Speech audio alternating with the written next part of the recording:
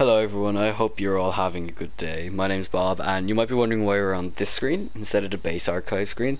It's because this is my second time recording this video, where the first time I bought all the skins, all my reactions were there, but the problem is that I had a setting on that made it so my audio wasn't picked up. So I got that sorted out, and we're here now. So I'm gonna give you a little rundown of the skins like I normally do. I also have some announcements at the end, so make sure you stay tuned for that, revolving around the channel. So yeah, first thing we got is this Lucio skin. I think it's really good. I think Lucio's kind of deserved a sort of a punkish, like more rock kind of skin, because he's a very liberty, freedom, chill character. So I think giving him a skin that goes against that is a really interesting design.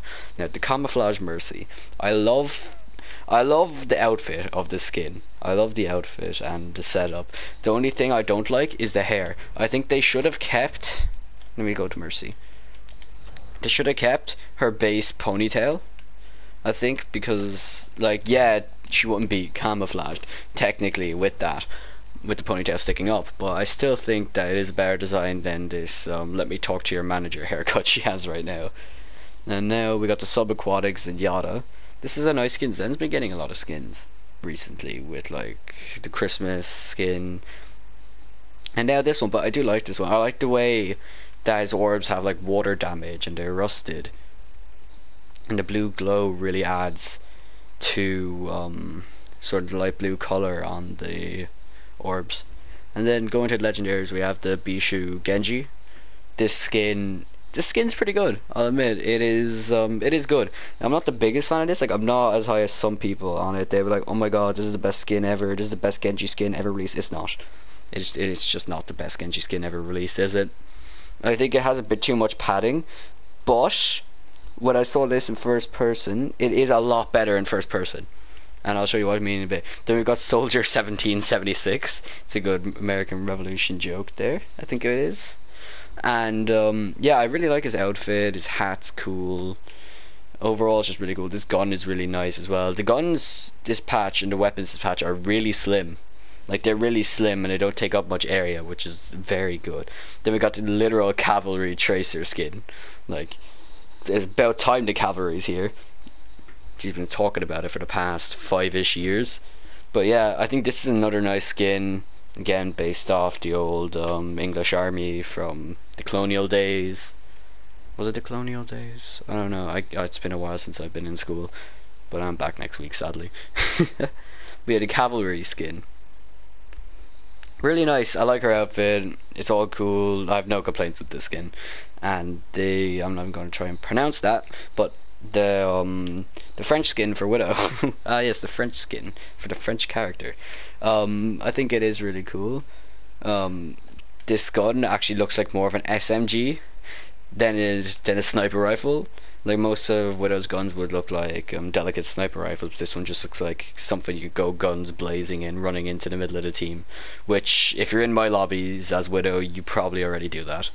And this is my favorite skin, the Zarya skin. She looks like a knight, or like one of those characters from How to Train Your Dragon. It's almost a Scandinavian-esque, like, history sort of skin, which I do like, because Archives of course has the theme of like lore and the history of Overwatch, so throwing in some IRL history is also pretty cool.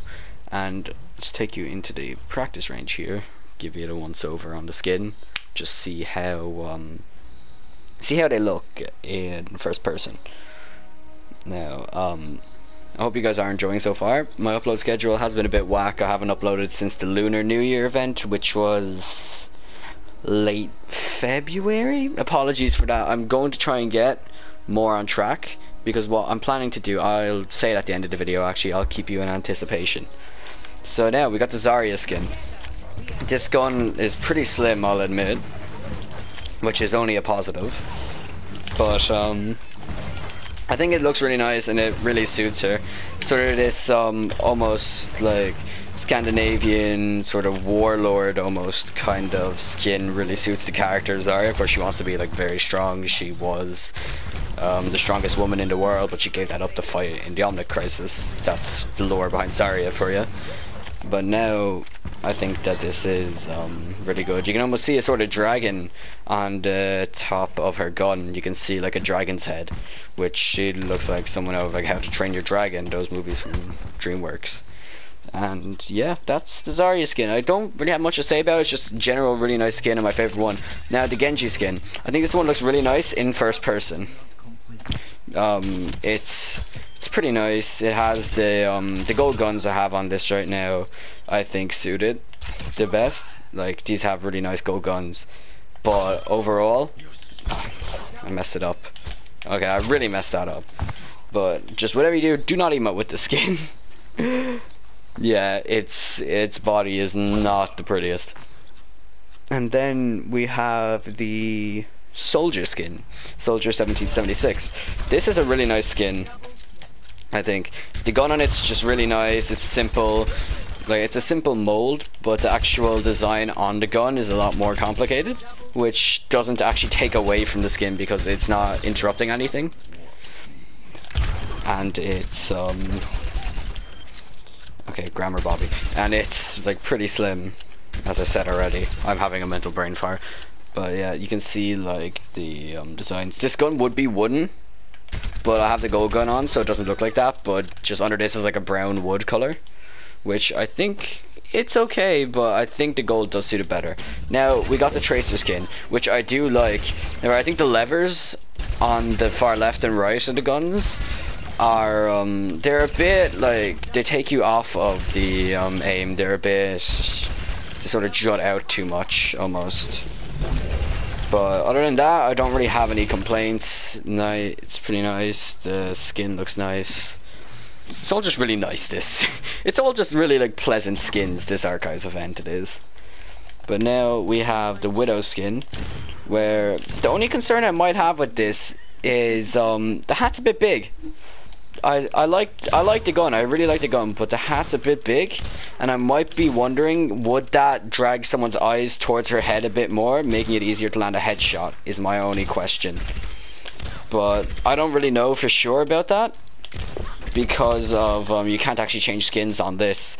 So let me pull up Widow. So you see Widow, she normally has her thing there, but instead you have the hat. You can see the feather goes actually a bit higher than her ponytail, so you're kind of just stuck with that. It's just kind of something you have to deal with. And there isn't any other skins, I don't believe, unless I missed one. I have the emotes too. I'll show you the quick draw for Jesse McCree here. This is like my second favorite, but I still love this. The Bastion one is my least favorite one. I'll show you that now. It's the bird feeder. It's still a really adorable one, but it's just that the other ones are just either really funny or really cool, in my opinion. Because he throws down some bird seed, Ganymede eats it. It's pretty good. But then you pull up the Reaper one now. I love this one, the gauging options. Shotgun's too small. This shotgun like the size of his head. And then he pulls out the good ones. And he can either go ah or yes. Like it's kind of those little things where like the voice lines change every once in a while. It's really nice. I like it when developers do that because it shows that they really do care about these little changes. Like they didn't have to add, they could have just had the laugh there, but they decided to add an extra 1 or 2 voice lines, and I think that just shows the care of the Overwatch team, despite some of the stuff. But yeah, this is overall pretty good emote. The emotes are good. The purple skins are good too.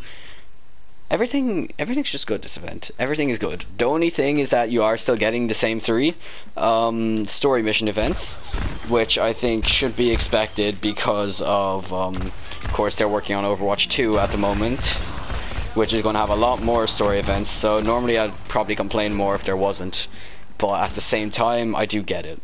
So for a little announcement surrounding the channel, I'm going to try and upload a bit more, and the way I'm going to do that is I'm going to try and play more story based single player games is what I'm planning to do. So if you guys have any suggestions, please put them down in the comment section. It's appreciated. I'm taking all suggestions. I have a few in mind already, but I'm not entirely sure. I'm kind of looking for ones that are a bit structured, like level to level.